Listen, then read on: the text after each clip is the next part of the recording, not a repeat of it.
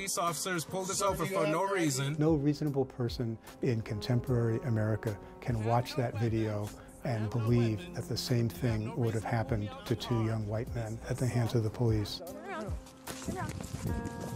You see this? I was sentenced for driving without a license. I've been here for 2.5 months. We incarcerate more people in America than any other country. And so all of those people will have an almost impossible task at trying to move up socially. When I was living over here, I had no future, because everything I wanted to do was being told no. If we invested in building an infrastructure that could support these kids, they're so much less likely that they'll end up in the justice system. We have a criminal justice system that we are overusing to respond to basic needs, to basic issues, human behavior. I wasn't given the chance to learn from it, you know. I had to learn a very hard lesson. Our society fails the people who have made a mistake, clearly, but that mistake usually has a life sentence. In 2014, close to 42,000 people were incarcerated or on parole in Colorado. Once in the system, moving on is a hard task. In fact, a third of Coloradans have a criminal record. That's 1.5 million people, and that includes people with minor arrests and people with felonies. The burden of that record disproportionately falls on people of color. In this state, black adults are 6 times more likely to be incarcerated than whites. Latinos are nearly 1.5 times more likely. All that leads to the question, why? Part of the answer is bias that we carry around without realizing it, says Colorado Department of Public Safety head Stan Hilke. Implicit bias occurs in all of us in one way or another, in education, in law enforcement, in criminal justice. So you can see how the dominoes start to fall if something starts off with some implicit bias. 531 to 23, can you cover me on a traffic stop over here? Was implicit bias at play here? What's the reason why you pulled us over, officer? It's 11 a.m., March 25th, 2015, in Colorado Springs. That's Ryan Brown. Behind him, a Colorado Springs police officer with her gun out. My brother is being put in handcuffs. We're pulled over for no reason. Ryan's brother, Benjamin Brown, is being patted down by Officer David Nelson, who initiated the stop. He still had not identified why he's pulled us over. They had gone really on a very brief trip. They went to a bakery, they picked up some bread and were returning to their home. They were only a block from their house when they were stopped by Officer Nelson. In police internal investigation records, Officer Nelson explained he stopped the men because I thought they may be involved in some drug activity or some kind of criminal activity. At that point in the stop, Officer Nelson says he was thinking about the recent racially charged events of Ferguson, Missouri. I was trying to handle it with kid gloves as much as I could. He would not show his hands, and he kept on fiddling around with his crotch. I thought it's time to get them out of the car.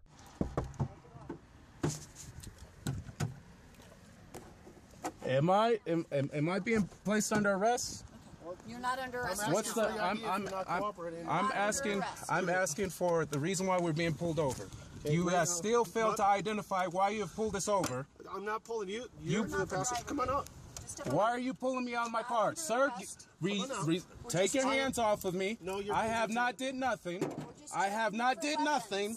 I have no weapons. I have no weapons. You have no reason to pull me out of the car. This is assault. Turn around. Turn around. Turn around. You see this? You see this? Excessive force. In the end, Ryan got a ticket for interference with a public official. Benjamin got a ticket for a cracked windshield. The men complained to the police about the stop. The Colorado Springs Police Department would not go on camera, but in a written statement, Police Chief Peter Carey says the stop was not a matter of racial profiling or implicit bias, but he called it a stylistic difference in the delivery of police services. He went on to say these differences are not necessarily policy violations. The department sent Ryan a letter saying the act complained of did occur, but was justified, legal, and proper. And I think That sends a message to all young people in Colorado Springs, especially young people of color, that they can expect this kind of treatment from Colorado Springs Police, and it will be approved all the way up the chain of command. And that is really unacceptable. Come on up. Not being white makes you automatically suspicious because of the stereotype of what criminality is. And so what starts the criminal justice system moving in the first place is an arrest. Certainly if we have police that are initiating contact because of color, that is something we can directly influence and deal with and train and try to get our police officers to understand their implicit bias. To say that an officer would react strictly based on the ethnicity, I don't believe so. We look for stuff, we look for things that are suspicious. Brandt says the problem isn't biased policing, but poverty-stricken urban areas with few opportunities for people to move up and lots of crime. About 70% of all arrests in this country are of Caucasian people. But there's still this perception of inequity in the criminal justice system. I don't think it rests on the police. I don't think that's where the issue is. I think there's much broader social issues attached to that. Ryan took his case to the American Civil Liberties Union. As a result, the police department dropped the charges against him. Even so, the ACLU is considering a lawsuit against the Colorado Springs Police Department for alleged racial profiling. I have not did nothing. I have no weapons. I have no weapons.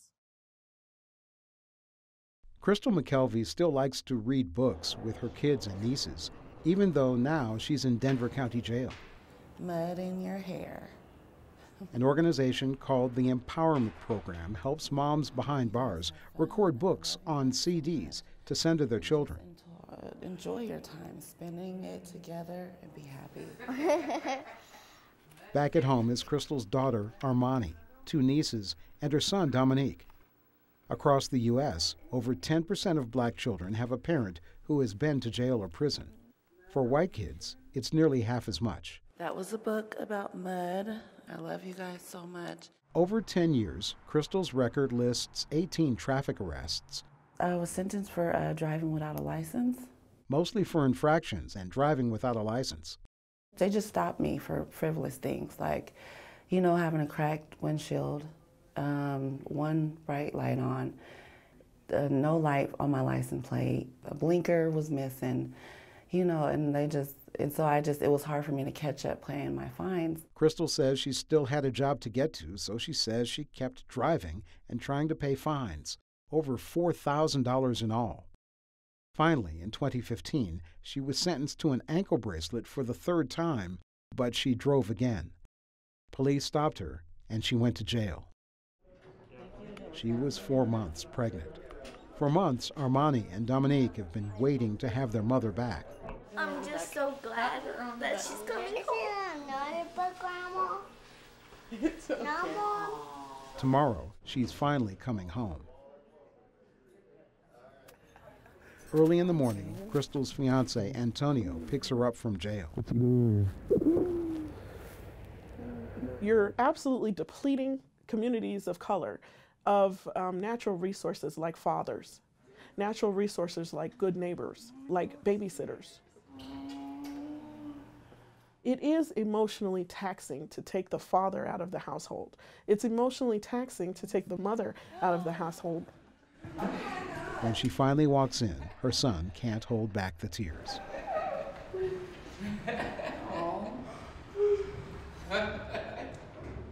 It's absurd to think that that community or that family can just forget about it or just go on without them. I'll never make that mistake, you guys. I love you. Me too.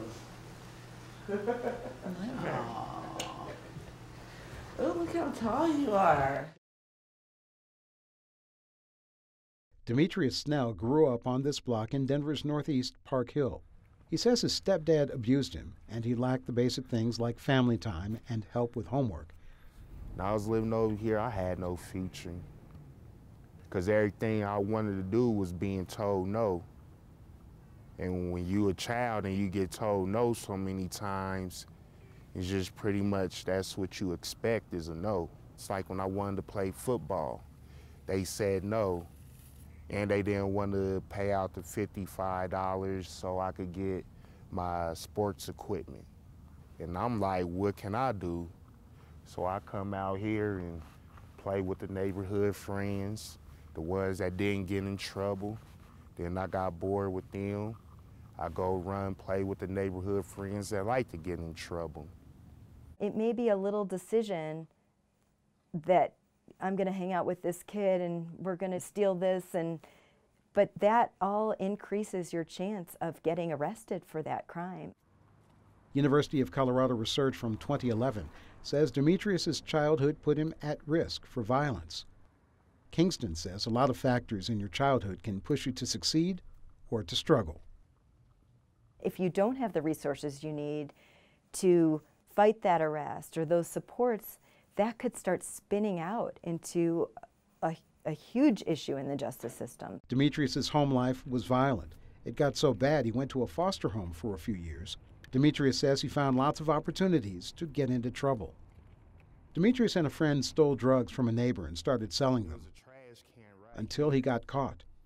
At this very pillar, I remember going inside my right hand and just throwing it inside the trash can. And Aberbaka was right there. He seen me, so he's like, oh, what you throw away? Came in, reached down, picked it up, and there it was.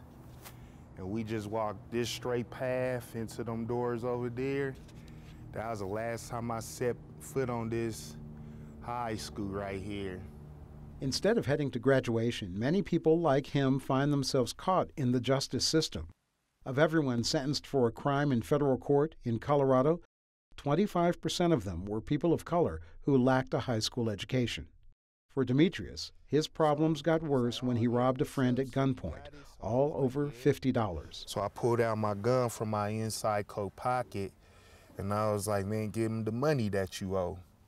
You know, and he was shocked, frantic.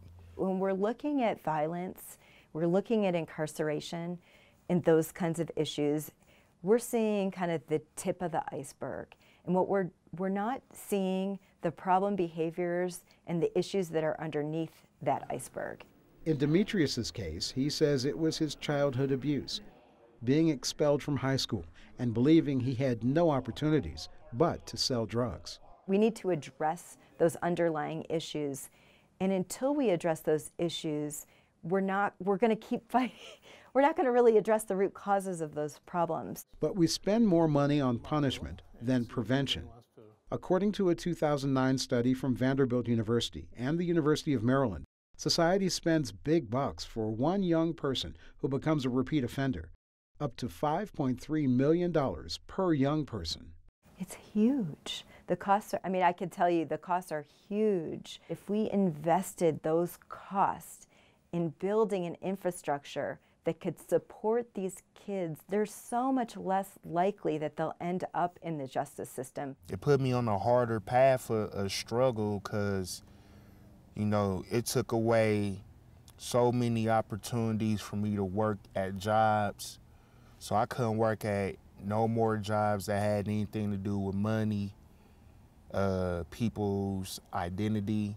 Despite his past, Demetrius takes responsibility for what he did. He started selling drugs again, went back to prison, then got out, violated parole, found himself back in prison. And it's going on 20 years. 38, I'm supposed to be having my own house, own car, family, kids going to college or about to get out of high school. Instead, I had to spend 20 years rebounding, making up for lost time. And it's harder and harder and harder. For $50, I made my life a living hell. Yes.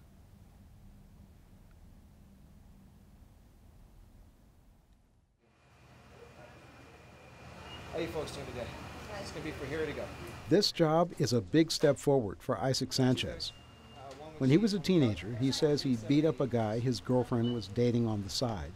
And overnight, you know, my life changed. So all of a sudden I was a felon. Isaac went inside her house and took some gifts back. He was convicted for felony trespassing and assault and sentenced to 90 days in jail, work release, and 3 years probation. We call it almost like a lifetime sentence, because even if they complete their incarceration period, once they get out and re-enter back in the community, the fact that they have that criminal background literally just provides so many barriers. Now you don't want to share your food? Can I try? The disparities that occur in the criminal justice system have a disparate impact overall. You know, not only just on the individual, but their families. Isaac and the millions of other Americans labeled felons are shut out from society in literally hundreds of ways. So when women or men come home from prison, one of the things that our society fails at is in allowing them a clean slate. Oftentimes, what we call that is a social death. People with a felony record can't do things like live in public housing, get food stamps, or even adopt a child. A long list of jobs is hard, if not impossible to get, like being a landlord, firefighter, attorney, taxi driver, bingo caller, electrician, social worker, barber, or federal employee. So our society fails the people who have made a mistake, clearly, but that mistake usually has a life sentence. My adult life just began, and I'm already part of a class that I felt like I didn't belong to, but I already was, you know.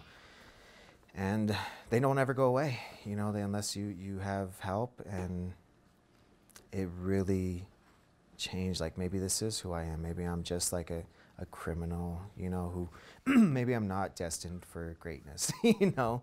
Isaac says he turned to drugs to cope with life after his felony. Now he's a recovering heroin addict. It didn't matter if I was in debt. It didn't matter if I was a felon. It didn't matter if I lost everybody I loved, because heroin made me feel like I was loved. Isaac got clean in 2015. He's on his way to pick up medicine called Vivitrol to stop heroin cravings and to see his doctor. In the past, he used to lie and steal for his habit, committing petty crimes at local stores. Go to like Walmart, the box of diapers and my son, tell him I need money for diapers, taking tip jars from all these little restaurants. Drug problems often lead to problems with the law. Over the last 25 years, police have taken on more and more and more and more responsibility. Our job is no longer simply law enforcement and peacekeepers. We have to deal with mentally ill. We have to deal with rampant drug addiction. And we're the ones that are on the front lines of all that.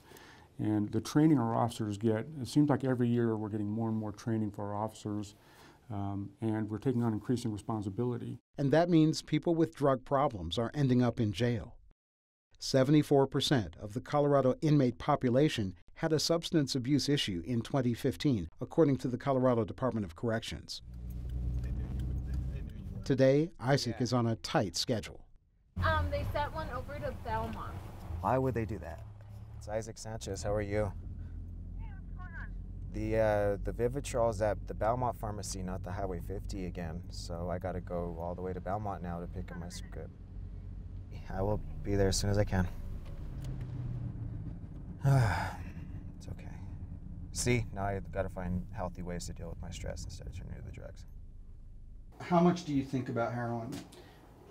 Rarely ever. Only when I talk about my sobriety is when I think about using or anything like that. I'm just glad that you're doing so well. Yeah. Okay, so she's going to come in and give you the shot. Okay. And then as soon as you're done, then just back in a month, bud. Yeah. All right. Sounds good. And what we know is that public health strategies also promote public safety. Because if that young man or gentleman would have got the treatment that he needed, community is safer because he's healthy. So then you are all set. We'll see you back in a month. Awesome. Thank you.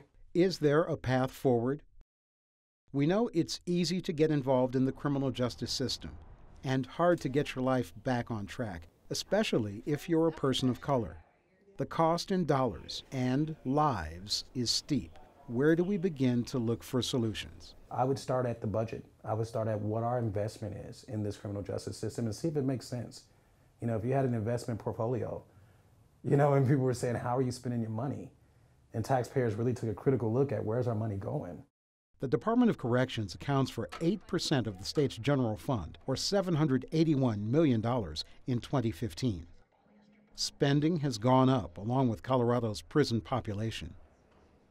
In 1985, the state legislature doubled sentence lengths for felonies. In response, the number of prisoners in Colorado skyrocketed over 600% over the next 2 decades, when the state's population grew 57%. Now, on average, one prison inmate costs taxpayers over $36,000 a year in Colorado, more money than a year of in-state tuition at the University of Colorado or Regis University. In 2016, lawmakers renewed their focus on criminal justice reform, including shortening some sentences and tracking data on racial profiling. The legislature also considered a bill to help people shut out of employment because of the stigma of a criminal record. In 2015 and 2016, volunteers across Colorado helped people like Isaac at free legal clinics to start sealing their records so they could truly get a second chance. You're doing God's work. I appreciate it. Right? Law enforcement agencies across Colorado are starting to make changes too. Police agencies are doing everything we can to show, look, we're trying to respond to the concerns of the people we serve. According to a survey by the Police Chiefs Association, over a dozen police departments have training on de-escalation and implicit bias, or they plan to start that training soon. Our society is saying we don't like the way police use force. We have to listen to that. We're here to serve them. We can always do better, and we can always learn. Others, like Beverly Kingston, are looking to prevent violence by strengthening communities. We've got to build an infrastructure, just like we have an infrastructure for our roads. We need an infrastructure for prevention that's like foundational in every community, and we just invest in it and put it in, make it happen. The residents of Denver's Montbello neighborhood run a program to prevent youth violence, working with partners like the Boys and Girls Club. Beverly Kingston is looking to start the same kind of program in Demetrius's old neighborhood, Northeast Park Hill, too. Oh, yeah. The Colorado Department of Public Safety has a commission on criminal and juvenile justice. It has a smaller subcommittee to find solutions to minority overrepresentation in the criminal justice system. That group is on permanent hiatus. Hilke became the chair in 2014 and explains what happened. The ebb and flow of the workload in criminal justice goes up and down, and there was a lot of work done on it initially, prior to my time here, but prior, when it was first formed. Once the subcommittee made one round of recommendations to the legislature, it disbanded. Hilke says the larger commission will keep working on the problem. Some of that work, does address minority overrepresentation. It's not neatly tucked into the title of the Minority Overrepresentation Committee. Racial equality is also up to individuals, says Professor Allison Cotton. It's very important for you to learn to stop seeing other colors and other ethnicities as bad or undervalued or different from you. Knock, knock. Who's there? The interrupting cat. The interrupting. Every child, whether black, white, Asian, Hispanic, Native American, wants to learn, wants to be loved, right? If you look at children playing, they don't care who plays. Community dialogue, like this event, can help neighborhoods organize and push for change. Beverly Kingston says. There's a lot of power in getting organized. And then if you get organized and you match that with the science, that is a very powerful approach. Isaac, Demetrius, and Crystal are trying to leave behind their experiences with cops, courts, and incarceration. They're moving on with their lives. This guy right here has kept me busy, and he's put a lot of smiles on my face, just to remind myself of what innocence I may have had.